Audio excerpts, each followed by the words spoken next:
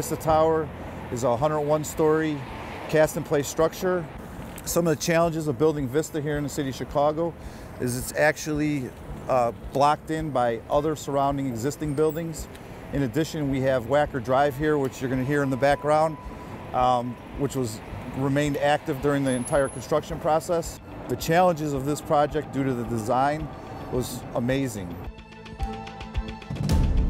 There's a unique geometry to it, comprised of stacked frustums. A frustum is basically a pyramidal shape with the top truncated off. So these truncated shapes that are basically 13 stories tall are stacked and inverted on top of each other to create the unique form.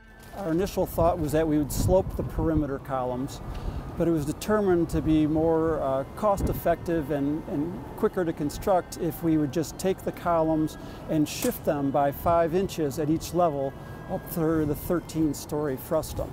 The floor plates vary from 80 feet by 80 foot square, and then they extend to 90 feet by 90 foot square.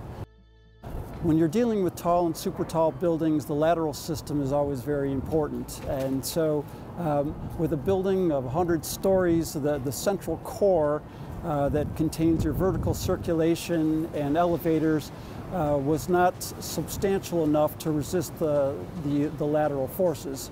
We grabbed onto the perimeter wall on both the north and south side of the building for the 100-story tower to create a more robust core with a greater stance. On the 50-story tower, we just reached out to the south and grabbed on the south wall. We didn't do anything in the 75-story tower other than we connected these two cores, this dual core system, with a spine wall in the east-west direction, and that provides us our lateral system. We also needed to deal with building accelerations and occupant comfort. We needed to add sloshing dampers in this tower.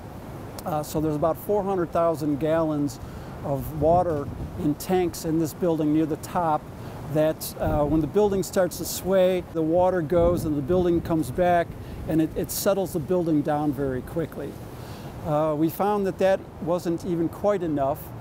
So we also introduced the level that we're standing on right now, level 83, which is a 2-story space, and it's a blow-through hole. So it doesn't have cladding around the perimeter. The wind is allowed to blow through the building. The blow-through floor in combination with the sloshing dampers reduced the crosswind response on the building by about 24%. The site itself presents some challenges that are not present in other city infill sites. The soil for this area is fairly soupy at the top, and so you have to go down pretty deep to get to hard pan, dense clay that has the bearing capacity that we need. We have 24 rock caissons that are 10 foot in diameter that go down to bedrock, and then there's another 120 or so bell or straight caissons that went in. They went in on time, on schedule, with no delay. We've got glass that came out of Germany, Interpane, which is a custom coated system. There's 6 different colors of glass on the building, and it was able to give it the undulations of the color that they were looking for. You can't do it with simple coatings. You have to actually go to Germany, and they've developed a system where you can do coating on demand. The gradient does a couple of things. First of all, the lighter glass is used on the deeper floors, so it lets the light penetrate deeper in. As the floors get smaller, the glass gets darker and reduces the heat gain. So it functions as